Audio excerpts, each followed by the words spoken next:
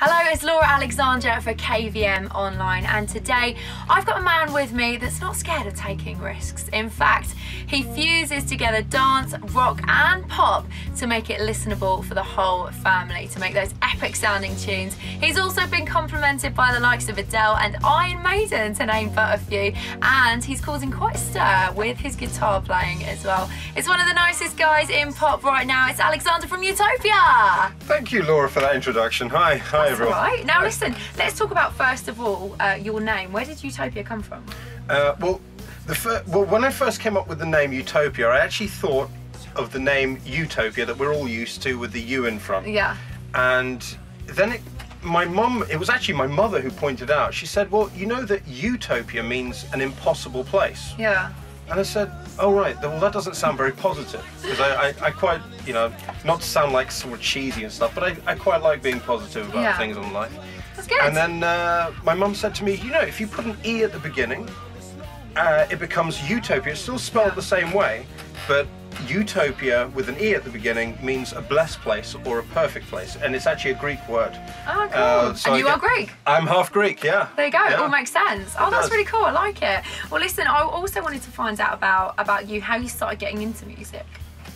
Well, curiously enough, I actually started on the piano. Before I was playing guitar, I actually was a piano player, and I was 5 years old when I first started playing. And I had a little bit of a mouth on me back then, and my piano teacher tried to get me to, you know, do my practice and things. And weirdly enough, I was really, you know, pretty cocksure about the whole thing. And I was like, oh well, you know, I've done this before. You know, I've beaten it. That's what my words. Even to my mother, I said I don't want to play piano. I've beaten it.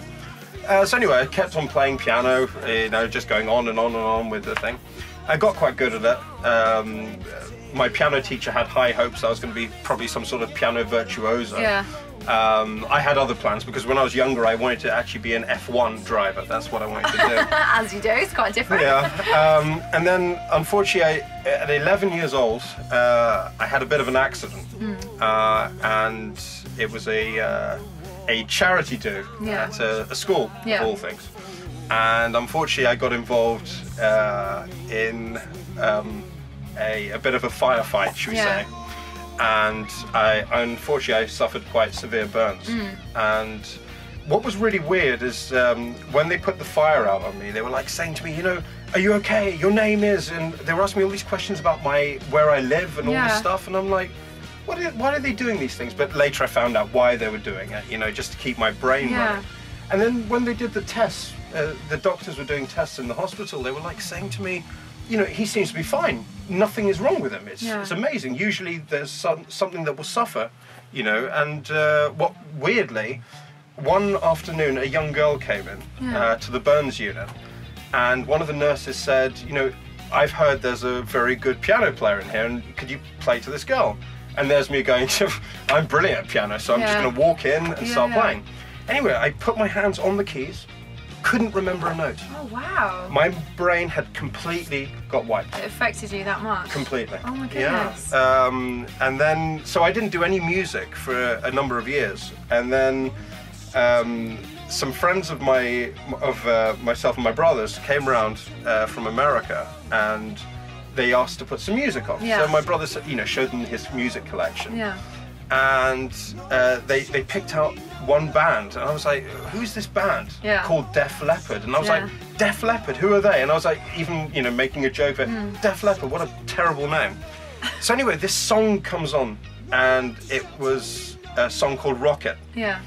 Now, the chorus, when it goes, Rocket, yeah, satellite alone, or like that. Anyway, I'm not, believe me, it goes way higher than that.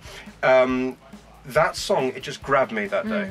And, you know, if you're into books like The Secret and things like that, I know a lot of people think it's like some crazy stuff, but if you're into that sort of stuff... Law of attraction. That's right. So what happened? Is that when you took up guitar? That was it. That was the moment. I just knew I had to do music after that. Amazing. So then I picked up the guitar.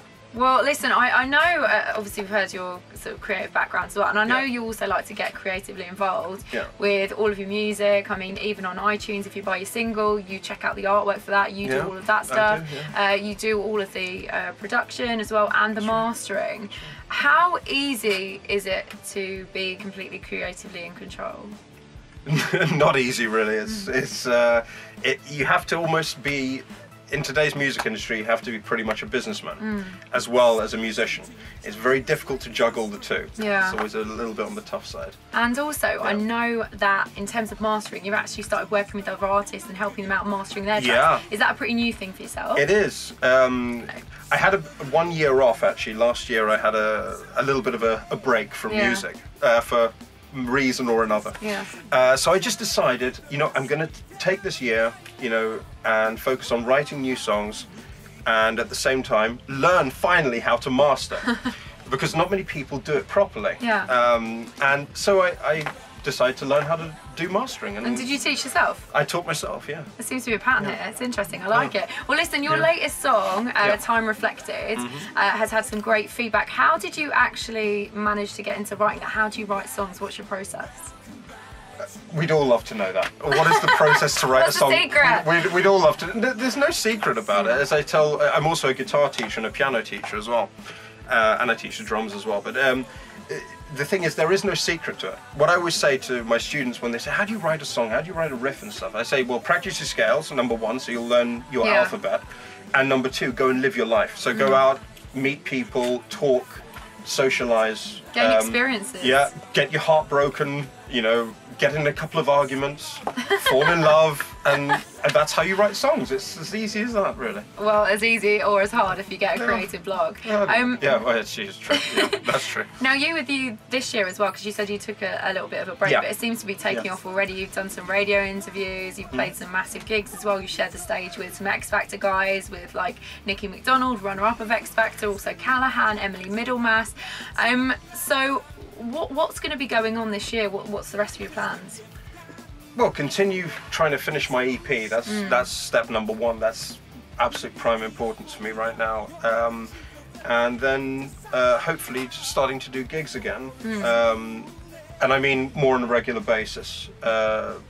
Probably about mid-November, around then. Okay, that's cool. And in terms of making music, you know, sound really different. I think yours does sound really different, but how easy is that? Because there's a lot of music that comes out that's sampling lots of other tracks, and it seems to be, sometimes you get in the chart that it's all quite samey, in my opinion. You are right. In fairness to the music industry today, about 5 years ago, I found music really dull. I'd actually just given up on it. Not for myself, I mean listening to it on the radio and things. I just found it utterly dull. It was almost like music by numbers. But you know, nowadays, you've got some really great music out there. That guy called The Weeknd or something, it's really great. I love his timbre. In other words, the colour of his vocal is similar to Michael Jackson. And then you've got, oh God, what's his name? The one, Calm Before the Storm or something, and he did Tear River, what I can't remember. I don't know. But he's great as well. His voice is quite terrific, actually. But making that different sound is quite tough. Yeah, it is. What I would suggest is listen to different genres of music.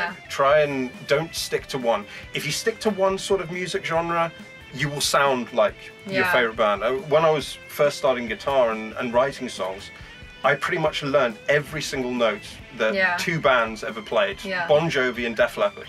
Everything. Every note that Richie or Phil or Steve would play, I would mimic everything, the vibratos and everything. But then you're the same as everyone else, right? But then you'd be the same as everybody else.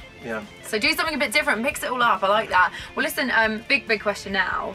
But what do you reckon about making it in the industry now? Is it easy to do? It's all to do with motivation. You've got to be motivated. There are opportunities. I know a lot of musicians will go, it's impossible. You just can't do it unless, you know, you've got like $250,000 in the bank or something like that. That's not entirely true. It is true to a certain extent, but it's not entirely true. If you keep yourself motivated, get yourself out there, produce music, keep your motivation up, keep positive people around you. This is so important, guys. Keep positive people around you. The last thing you want is like drainers. That's the worst. And that's good advice, I think, through everywhere through life as well, whatever industry you're into. And also, speaking of which, what would you say to any young up-and-coming artists that are coming through the ranks right now? What kind of advice or hints and tips would you give to them? Okay, do not cover other people's songs exactly the same as the song is. Try and be a good example, guys. One of the newest bands that I've heard, and I was just like blown away by them, Royal Blood. They did a cover of the Police's Roxanne. Check it out. That's how you do a cover. They did it in their own style. Yeah. And they made it their own. And I'm all for that. If you guys are going to do covers, make it in your own style, because we've heard enough of, I'm going to sing a song of Mariah Carey and it's exactly the same with a backing track, and then you've got like 20 girls doing the same thing, or loads of guys doing the Ed Sheeran thing. It's done to death, guys. If you're going to do the Ed Sheeran thing, who's brilliant, Ed Sheeran's a fantastic singer-songwriter. If you're going to do his thing, respect the guy, make it different, make it original. He'll have more respect for you, trust me. Yeah, definitely. And in terms of, as well, you know, if people want to find out more about you, what's all your social media and everything? Well, you can find me at facebook.com/Eutopia Music. That's Eutopia Music. And I'm on Twitter as well, Eutopia Music. YouTube as well, and everywhere. Instagram as well. So you can see all these photos of me. Random things, what you've been up to, that you haven't had any sleep last night and stuff like that. That's true, yeah. Excellent. Well, that's for another interview. But listen, thank you so much. Thank you for having me. And yeah, KVM, I hope you enjoyed that interview. And I'm sure if you look, of course, Alexandra up on Eutopia Music, you find out loads about him. Thank you. Thank you.